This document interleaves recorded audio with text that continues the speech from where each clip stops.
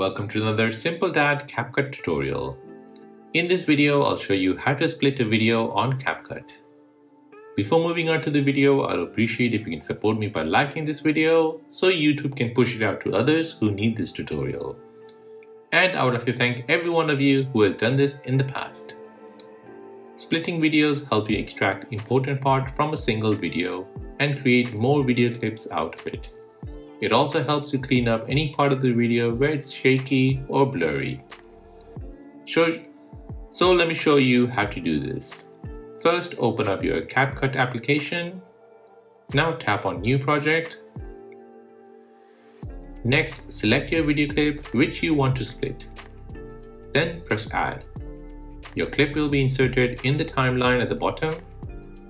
Now swipe left to skim through the video and place a white playhead on the part where you want to split the video. Next, tap on Edit at the bottom left. Then tap on Split.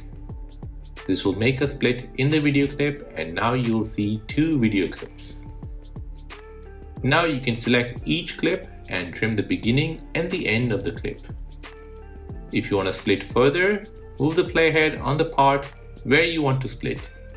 Then tap on Edit again and then Split. And that is how to split a video clip on Capcut.